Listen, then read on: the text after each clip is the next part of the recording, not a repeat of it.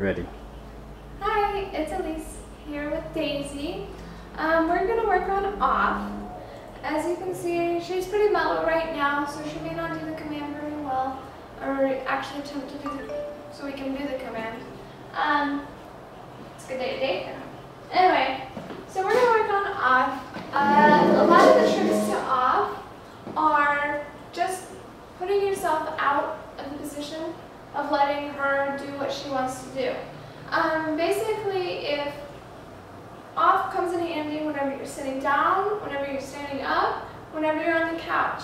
I don't know if you guys let her on the couch or not, but if she is allowed on the couch, one thing you can do, instead of having her let herself up on the couch, you can tell her to get up on the couch, or tell her to get off the couch. So one thing, whenever they get up on the couch, you don't want to just pick them up and put them down. You actually want to just kind of make them walk off, because you're making them do the motion. You're making them actually do the activity that you're needing them to do. So it's not a fun game. You're not pushing them off and they're coming back on, and again, it's fun for them. They think it's, oh, mom's playing push with me, or dad's playing push with me, come on, you know, let's go. And they're gonna test you over and over because they think it's fun. Anyways, I'm gonna sit in the chair. Let's see if she does it. I don't want to call her, because then again, I'm making her do something that, you know, I told her she could do.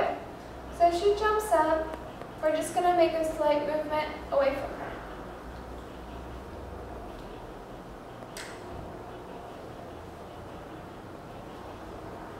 That's a good girl. I'm gonna sit down beside us. Whenever you have them do the off command, when they sit down, then you can treat them. Do not treat them while they're standing up there crazy and looking to do it again. Make them sit and do it. It calms them. They're less excited at that point, and it helps them to actually figure it out. Like, oh, you know, if I'm not so excited, I get a treat. So if Daisy was to jump up on us, and again, she's not doing it now, she's a little worn out, but we're going to move ourselves away. If she's right here, putting her paws right here, we're going to move ourselves away, our leg away, so her paws drop to the ground. Again, we're not pushing her, we're not shoving our leg into her, we're just moving away. We're moving ourselves from the situation because, you know, we don't want it to be a game. We want to be like, hey, if you do this, we're not going to give you attention. So, I mean, if she's on the side, you move this way. Say you're standing up. Hey, Daisy, come here. Say you're standing up and she comes to jump on you. Again, if she's jumping right here, you're going to move, and she has her legs up, you're just going to remove your leg away from her.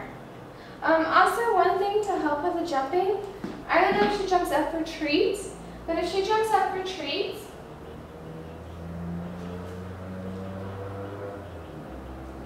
good girl. If she wants to jump up for treats, you actually go up and move your hand away until she keeps the butt firmly planted on the ground. So it helps to learn.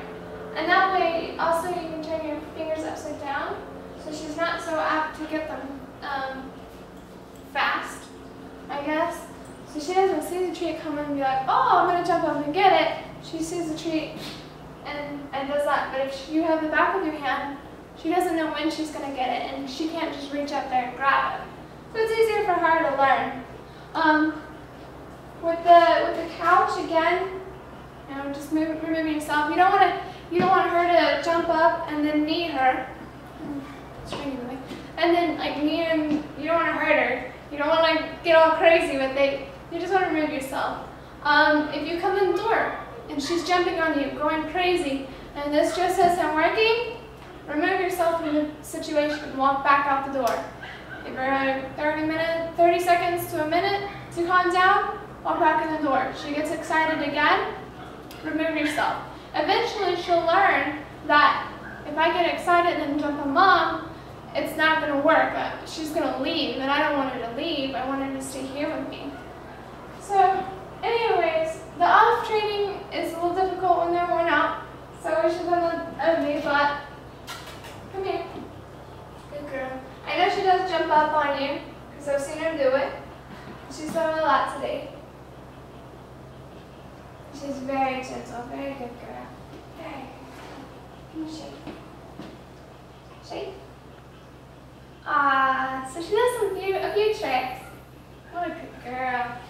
She does a good job, and she's had a wonderful day here playing today.